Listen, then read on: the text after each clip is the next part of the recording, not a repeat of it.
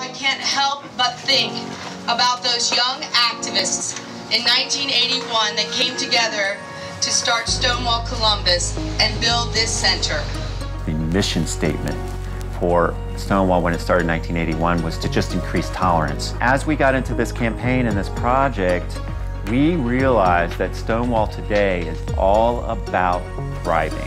We are raising $3.5 million to renovate and expand the center on High. Our Pride celebration is by far our most visible weekend. But after the Pride celebration, we lose that visibility because of the center as it stands today. The buildings that we have today are awesome, but way behind back in the tolerance days. There were people in the community that had the foresight to say, you know what, this is going to be a very valuable piece of property, and it can become a real significant asset to our community. It's really going to energize this space that exists there now and will allow us to expand the programming significantly to all kinds of folks that we currently aren't in a position to serve. Columbus has always been a proud partner with Stonewall Columbus. The city not only is a primary investor, and we're putting our taxpayer dollars in the belief of the LGBTQ community by investing in Stonewall, but also embracing its renovation and expansion, especially in a prime location like the Short North.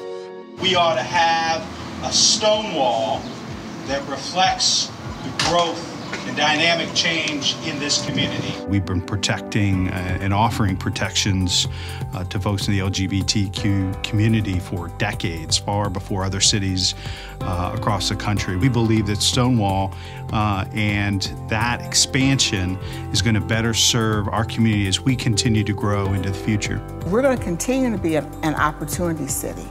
We have to make sure that every single resident in our community has an opportunity to be able to thrive and to grow and to help our city be the best that it can be. The LGBT community is so important to our city moving forward.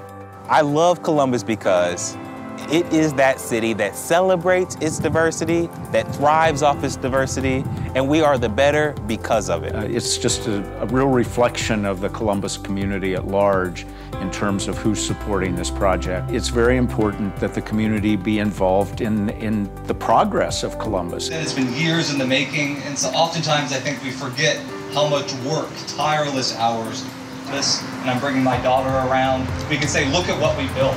Many people that gave to the campaign had never even been here before, didn't even know about the impact that we have on the community. We were friend raising as much as we were fundraising, and I think it was a really important way to connect to people.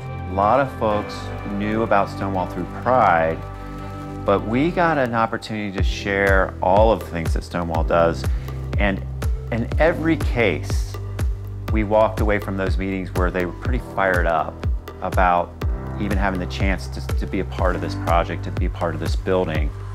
The center is about being an anchor and a home for many in the LGBTQ community. It's about linkage. We're smack dab in the middle of one of the biggest areas of Central Ohio, and we will be quite visible. And that's always been the key component of Pride, was to make a statement, make sure that people knew that we were a large contingency and that we had a purpose and meaning for the Columbus community, the state of Ohio, the nation.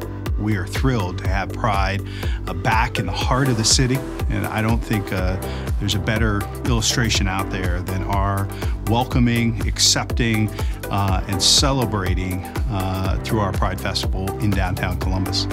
It is at the heart of our great city, a city that is so progressive and supportive of this community. And really, it would give us a chance to expand. We will turn on the lights to let everyone know that in Columbus, equality is our banner, and that we're going to make sure that we shine it bright throughout entire Pride Week.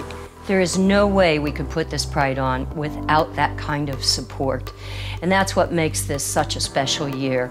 With the new Stonewall builds, we're going to have a beautiful new community center to make even more change in our community. They're going to come here for all kinds of events, classes, programs. It will be a gathering place for the city. Renovating the center is definitely going to give us that visibility that we want 365 days a year, because that's what Stonewall is about. We are here for our community 365 days a year, and we want everyone to know it.